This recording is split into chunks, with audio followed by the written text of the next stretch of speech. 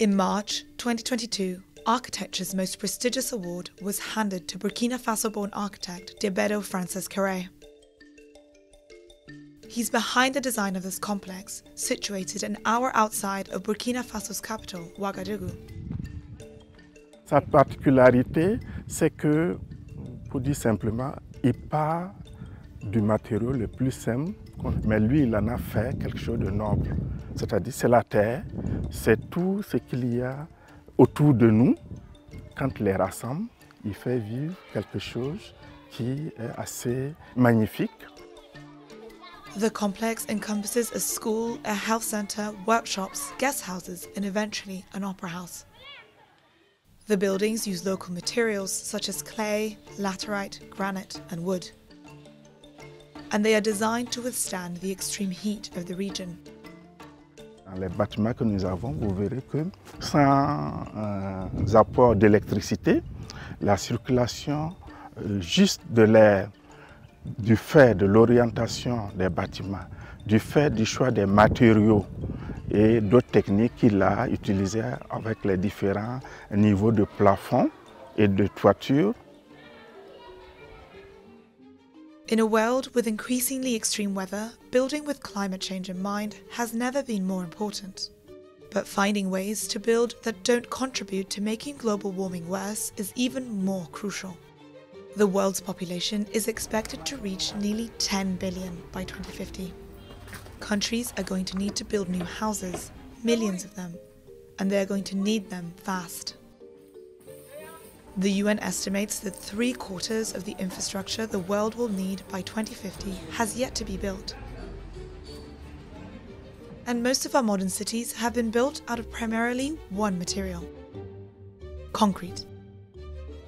It's in our homes, our roads, our bridges. It's the second most used material in the world after water. Concrete's key component is cement, and the process of making it is incredibly polluting. Cement production is polluting in terms of its CO2 emissions. They mainly come from the production of clinker, so the heating up of what's called the raw meal, so this mixture of limestone and clay, up to very high temperatures, so 1,450 degrees Celsius. So it's the energy that's required to heat the material up to that temperature, which is important. But also it is the calcination of limestone. So there's a chemical reaction which occurs. Limestone gets decomposed to calcium oxide plus CO2. And that's an intrinsic part of the clinker and cement making process, which can't be avoided. If the cement industry were a country, it would be the third largest emitter of CO2 on Earth, behind only China and the United States. Cement production alone accounts for as much as 7% of global CO2 emissions, 3 times those produced by aviation. This massive carbon footprint and a need to climate-proof buildings have led to a race to find suitable alternatives and a resurgence in a turn to traditional materials. Une BTC, c'est une brique de terre comprimée.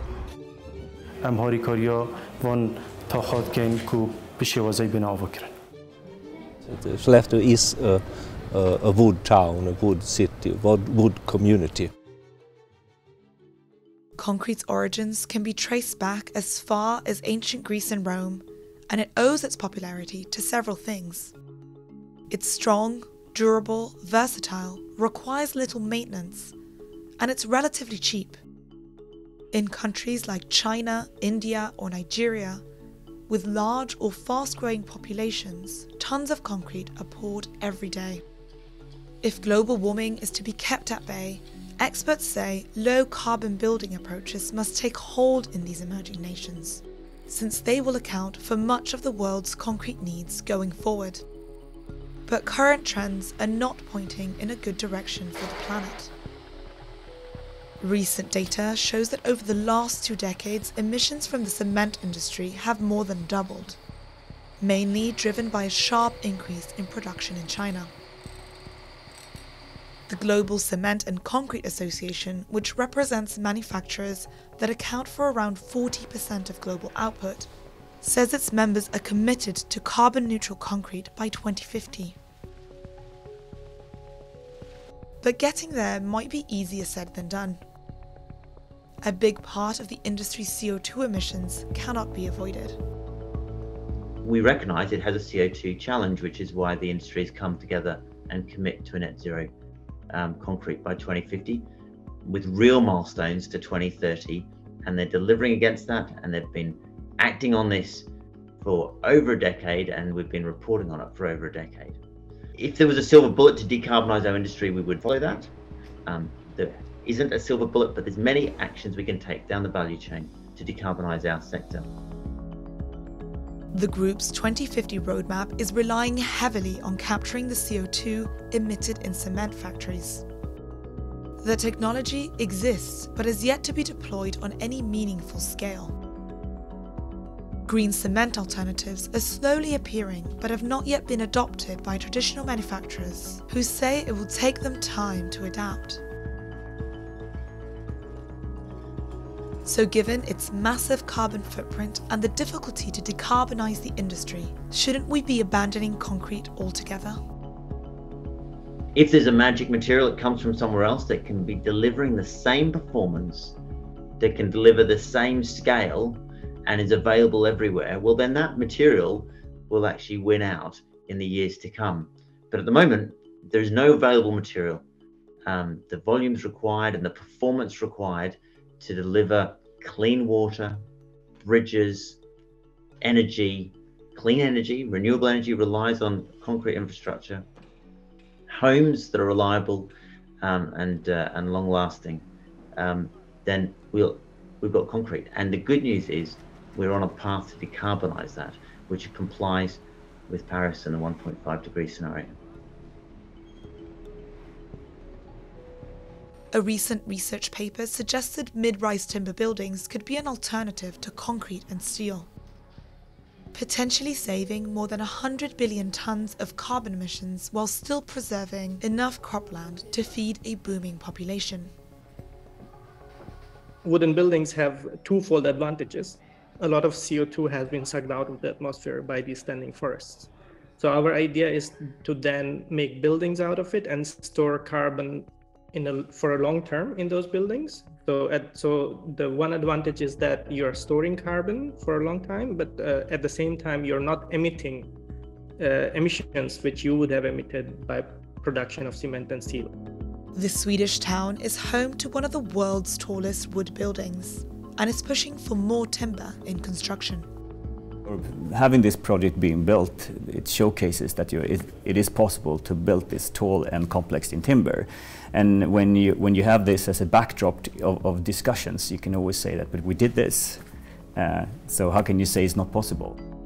And while wood could be a theoretical alternative to concrete, the reality is all materials come with their own issues. Abandoning cement is a very extreme suggestion, and we can just look around us to see that we use so much cement. It's not the case that if we were to substitute concrete for another material like steel or like timber, that these environmental impacts would go away. They would still exist. They may be slightly reduced in some areas, but in some other areas they may increase. So for example, timber, we need to ensure that the forestry was conducted in a sustainable manner. In a world where human-made materials now outweigh Earth's entire living biomass, finding a sustainable way forward is a colossal challenge. Pour moi, se dire qu'on arrête de construire, c'est comme si on dit on arrête de se nourrir. La question n'est pas la population grandissante, n'est pas qu'il faut arrêter de manger, c'est comment on se nourrit, comment on se loge et comment on construit. Comment changer nos modes de consommation et travailler sur des modes de construction plus durables dans une réflexion écosystémique basée sur une économie circulaire, donc changer aussi nos modes d'économie, nos systèmes de valeurs pour que l'impact de nos constructions devienne plus durable.